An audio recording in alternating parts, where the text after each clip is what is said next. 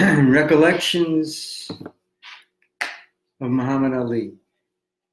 The fact of the matter is that because I'm an artist and a musician and a scientist, inventor, and so on and so forth, I've had the opportunity to meet many special people, not just rich and famous, but intellectually advanced as well. Amongst my memories of the many people that I met who stood out, there is Muhammad Ali. I was probably about 13 years old when I first heard of Cassius Clay winning gold in the Olympics, and how he came home, and the story went that he threw his medal in the river because some guy wouldn't serve a hamburger or something like that to him. And he recognized the hypocrisy, the level of corruption and deceit of his own government, his own country, his own countrymen. Muhammad was a very simple man, very straightforward man.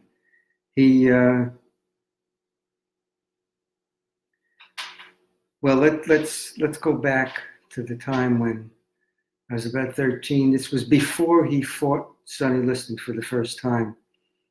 He was knocked down twice, but he got up and he annihilated his competition. And at that time, he was called a Louisville Lip because he made brash proposals, saying he was the greatest, he was the prettiest. And the fact of the matter is, he was a very unusual character. And I remember betting my brother for the first time. I had Sonny Liston. My brother had Cassius Clay. And even though I had this feeling that I was going to lose, just to make it interesting, I still took Liston. And he wound up on his back from a phantom punch. And it was so interesting the way then Cassius Clay, aka Muhammad Ali, was so excited. I mean, his brainwaves must have been 30 at least, beta. He was so highly sympathetic. He was so fast. He was like a middleweight. Anyway, he captured my interest. His character, his personality captured my interest. And when he fought Liston for the second time, I think it was just a given that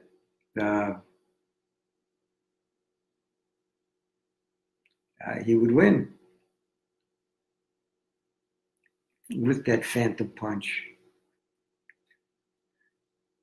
The story went that Liston was afraid for his life because he was threatened. The fact of the matter is that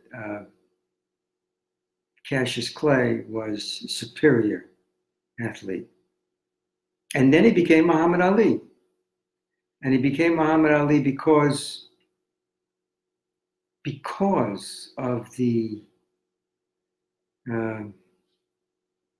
deceit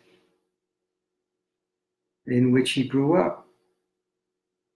And he distrusted Christianity, the white man's religion, and turned to Islam. It just made sense that he did that because of the way he was treated, because he saw how his brothers were treated. He saw the inequity of racism. It was very simple to him. And when he became Muhammad Ali, he was incredibly talented. I mean, I remember when he fought Patterson and Ernie Terrell and Zora Foley. But you know, Ali was a good man. I mean, after the Zora Foley fight, he called his wife, Foley's wife, just to let her know that he was okay. He had no interest in hurting anybody, really. He was a performer. And then when they stripped him of his title, and so many people were just hating him at that time, in the 60s, because they expected him to do what Joe Louis did, you know, go into the service and just be a good boy, behave, do some exhibitions and so on. But Muhammad was he was a man of his own making. There wasn't an ounce of deceit in his body. And it's not a question of just being deceitful to others. You know, there are certain people who are honest with themselves. You know, they have that sense of integrity, that sense of purpose, to be human. And I remember the first time that our paths crossed. It was somewhere around 1970. This was before he went back in the ring to fight Jerry Quarry, you know, on his return. He did a show called Buck White on Broadway. And my brother-in-law, Neil Bogart, as a matter of fact, invested in that show $500,000 at the time. And I was there for the opening. And, you know, you think a Broadway show would be entertaining. But this show was edifying.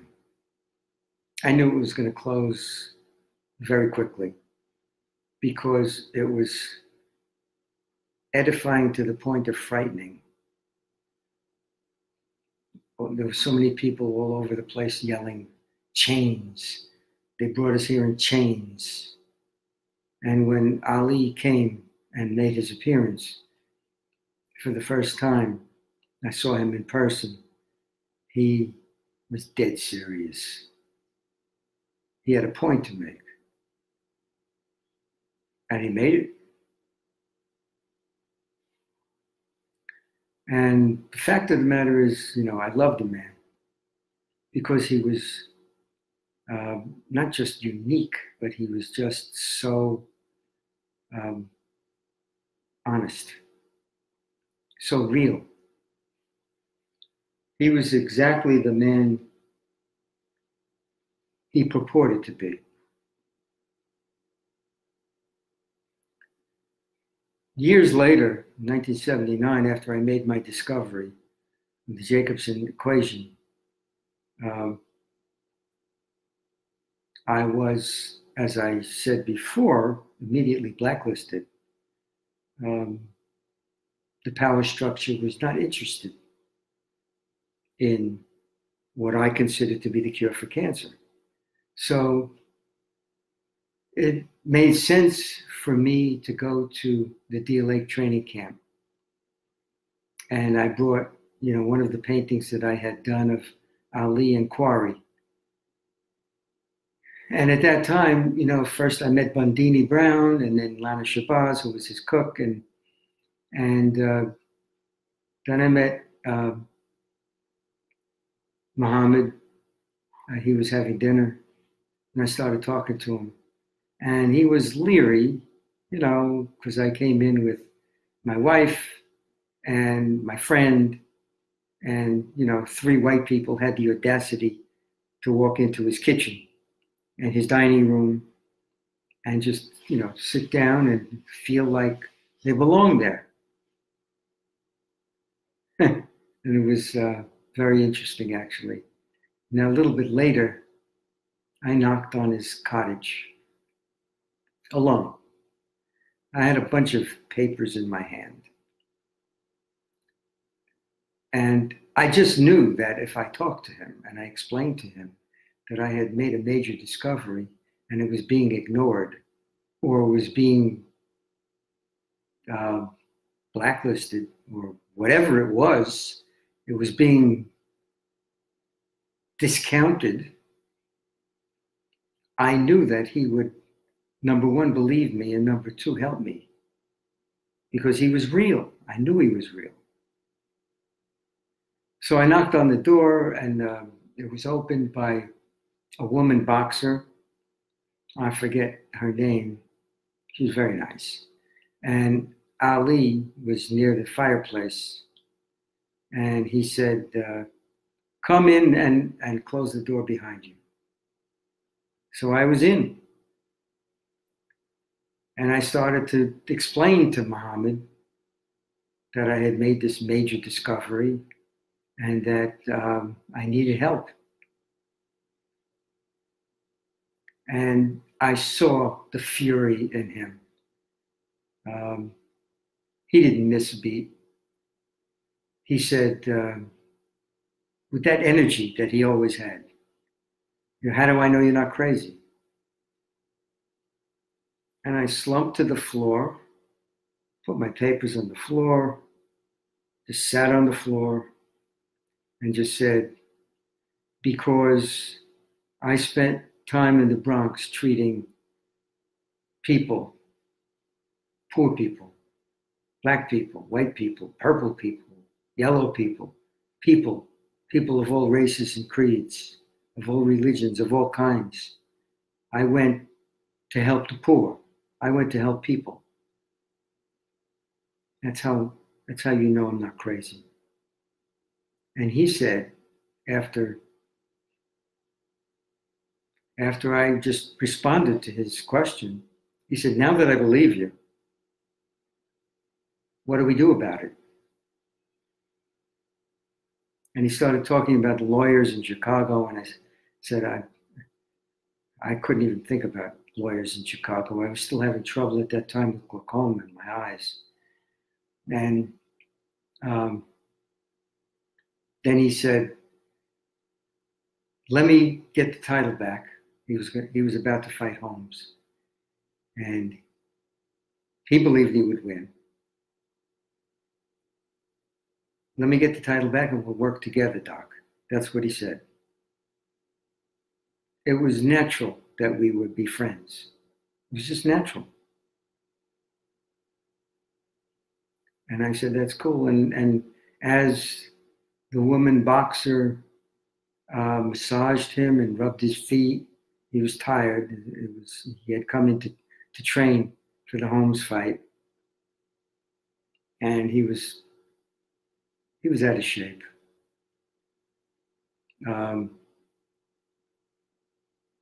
He just said, keep talking, Doc. And I just kept talking.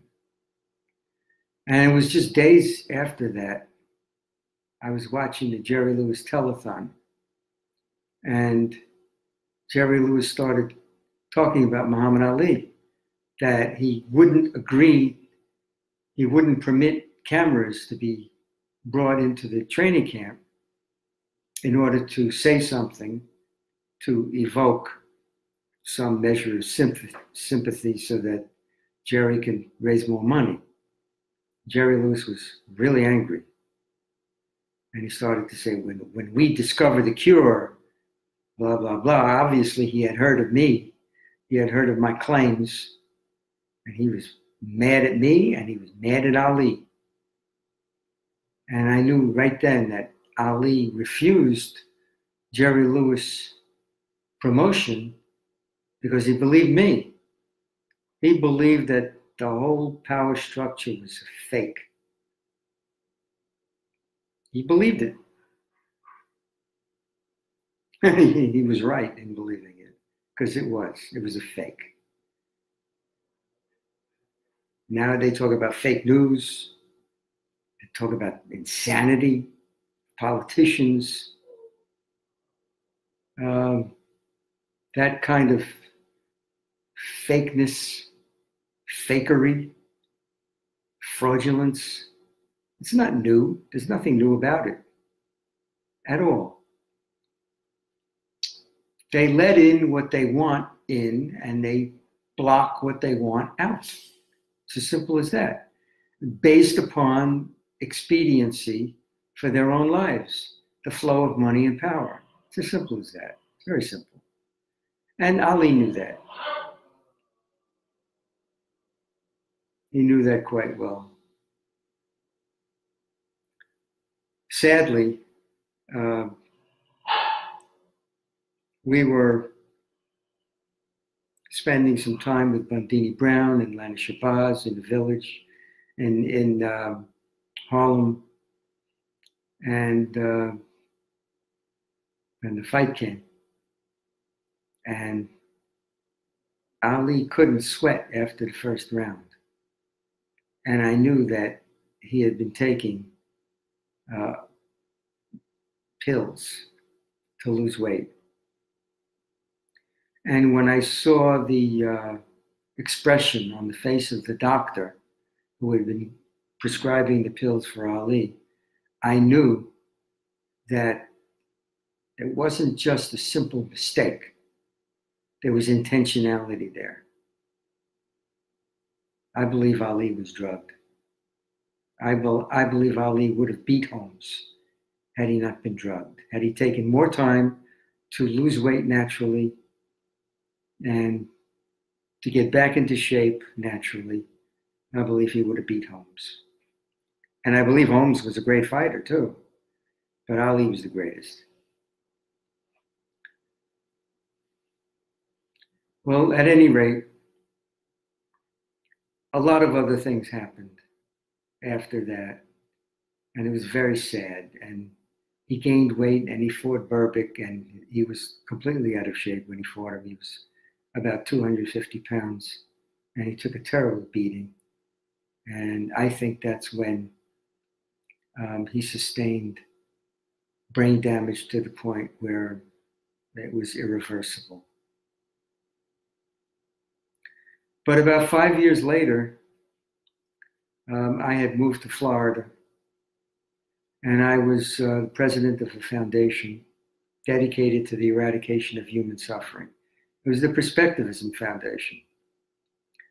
And I had done a painting called Eyes of the World, which was a large number of, little black boys, obviously starving. And I sent it to Ali, and it wasn't long after that I received a poem from Ali. And I don't remember exactly what it said, but something like, good deeds are the rent we pay for our room in the hereafter, something like that. I love Ali, and he had a little heart, and because he appreciated the painting. I wanted to use the painting to raise money for the purpose. And then he called me, and it was such a pleasure to receive his call, because he was so real.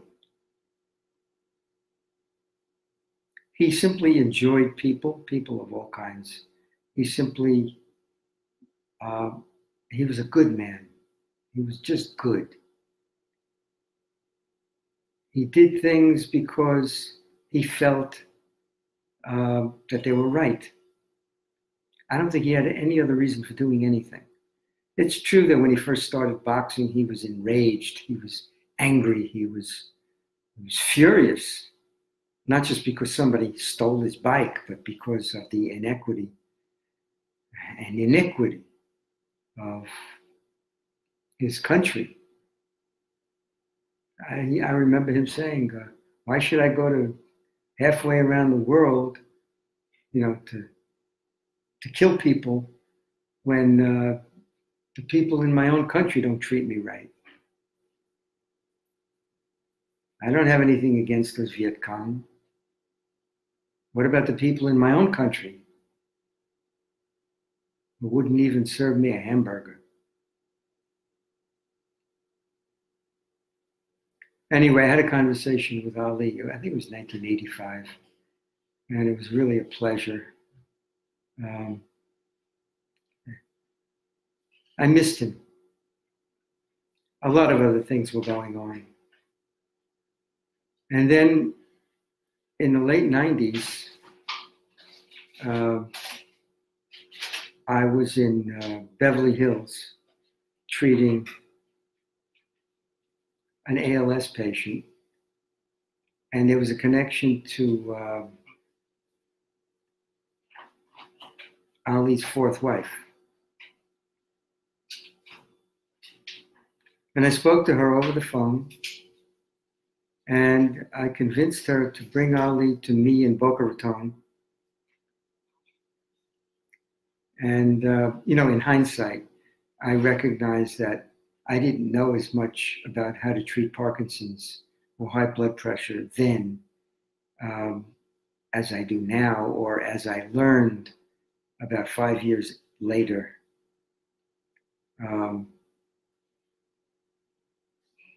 At any rate, Lonnie Ali was a very smart woman, took care of him, obviously loved him. And when they arrived, the media was all over them. I had not called the media. I told everybody that it was a secret that I was going to treat him, because it just made sense that if I was able to help him, then he would help me. If I was not able to help him, then I wouldn't expect him to say anything. But there were the media met the plane when they arrived. They knew that we went out to dinner with him. They were storming my office in Boca Raton. And Lonnie was furious. And she said, it's got to be that guy Frank, my COO. And I asked Frank, I said, did you call the media? I told you not to. And he said, no, he didn't. He denied it. And she said, well, if you're not involved, Jerry, then you'll fire him. And she was right. Because as it turned out, even though I believed him at the time, or I wasn't sure, I gave him the benefit of the doubt, a year or two after that, I did fire him for stealing from the company when my accountants caught him. But I didn't fire him at that time. And Lonnie took Ali away, and that was very, very sad. And she did the right thing. She was a woman of great class, sensible. She did the right thing, and I was regretful. And I had no idea that it was Frank and also the Levito brothers, other people who were involved with the company, who just decided that, if they let the media know that Ali was there, then the stock price would jump up quickly. They would sell. They would make a quick bundle, and they didn't care what happened after that. They didn't care what happened to me. They didn't care what happened to my company, my technology, my science. They didn't care. And I was, I guess I would have to say that I was naive. It's more than naive. I think I was stupid. I should have fired him on the spot. Because it was obvious. It was obvious to her that Frank was the one who was doing it. And I was completely innocent, but I took the brunt of the negativity. It was very sad. I only got to treat Ali twice. I didn't know enough at the time anyway. But it really hurt me when he turned to me one day and he said, you're using me. And I said, no, I'm not. But he was so straight out, so right out there. He didn't hesitate to just speak his mind. That's what Lonnie told him. Lonnie was right. I wasn't me, it was Frank, but she was right. And it was very sad. That's a very sad memory for me because I so much wanted to help him.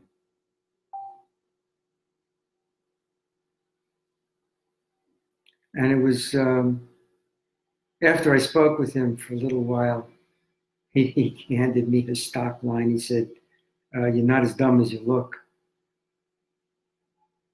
He said that to a lot of people. And he was a magician. He had this, he loved to entertain. Anyway, those were the ups and downs of my life with Muhammad Ali. I think I would leave it with just one notation, that I think that Lonnie Ali is doing a wonderful job for his memory.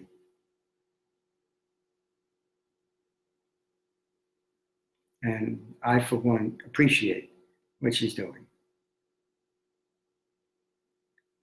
Later on, I learned how to treat Parkinson's in the Bahamas.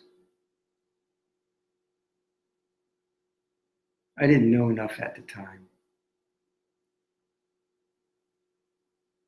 So I learned how to do it in about 2004, 2005. I could have made it much better, but that's life. You have to take with the good and the bad, and you have to do the best you can at any given time.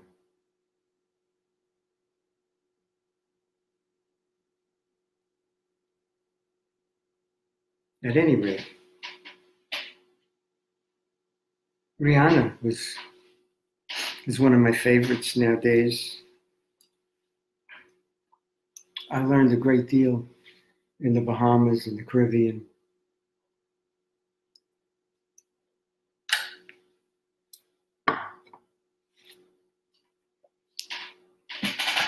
Can't always get everything right.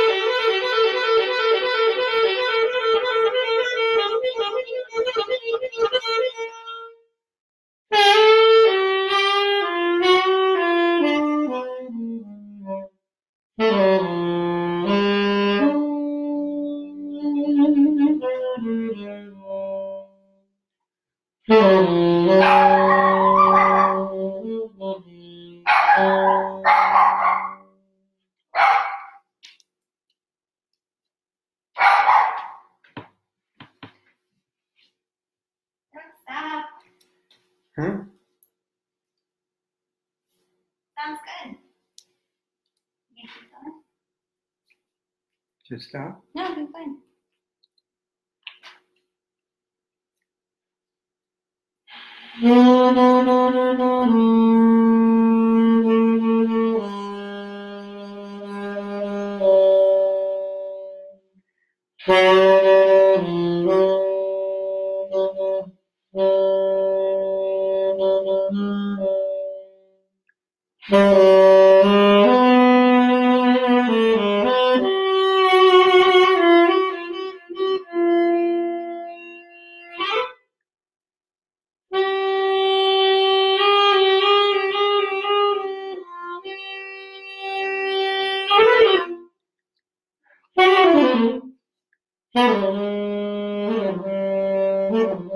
Yeah.